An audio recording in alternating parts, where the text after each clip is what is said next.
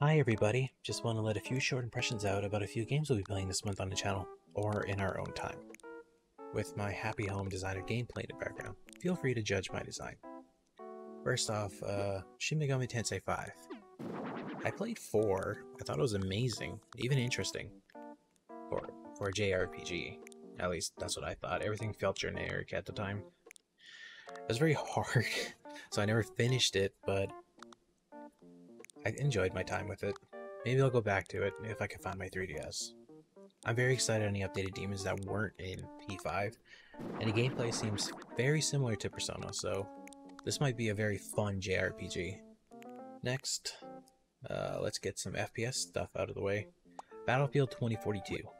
Not much to say, to be honest, because this is a first dive of sorts. The only experience I technically have with large-scale FPS is probably Modern Warfare's Ground War, which is different from Battlefield's take on it. The trailer during E3 was pretty hype. Weather effects during gameplay are very interesting. Like, seriously, a tornado during a large-scale battle?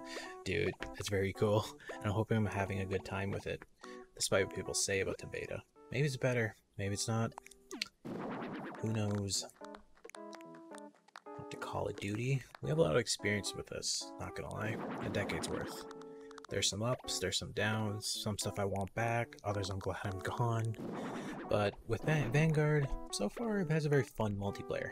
Great movement, fun gunplay, but it does seem to have a problem with its zombies mode. Not as bad as I thought it would be after watching people complain on Twitter. It just seems bland and missing a few things.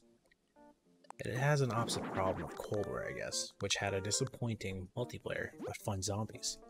I hope in the next month or so they patch things up and make it more enjoyable with the things they're going to be adding.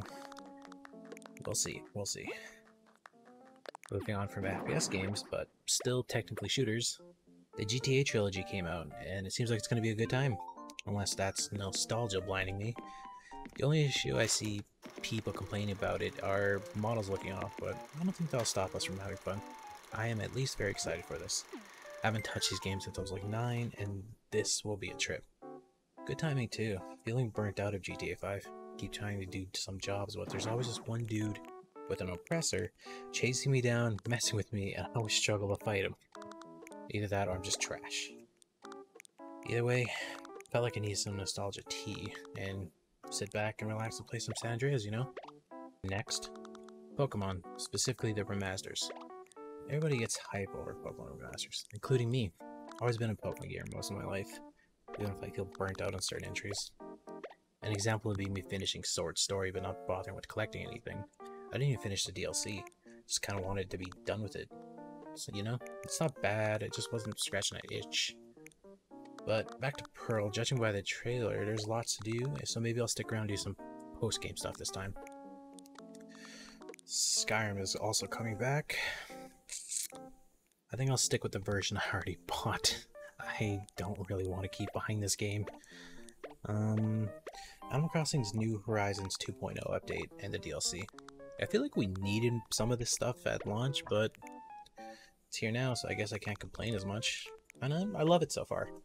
The DLC is a fun side thing. Designing themes of furniture I'm too lazy to grind for it is pretty fun, to be honest, because I don't have to, like, spend money on anything. I think that's about it for impressions. What about you guys? Any games you looking forward to this month? Let us know in the comments, and subscribe if you feel like it. See you next time.